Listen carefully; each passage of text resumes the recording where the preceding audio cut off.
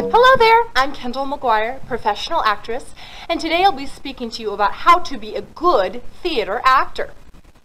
Well, there are different types of actors. Of course, you have actors that would be in film or commercial work, and then you have your theater or your theatrical or stage actors, which is what I'll be speaking to you about in this clip.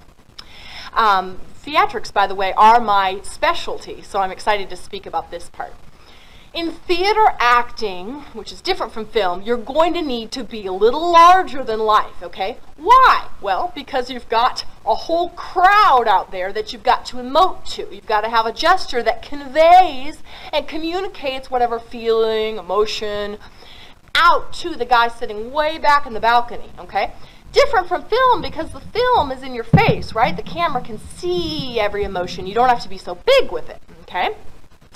Another important element of being a good theater actor is making choices and committing to that choice.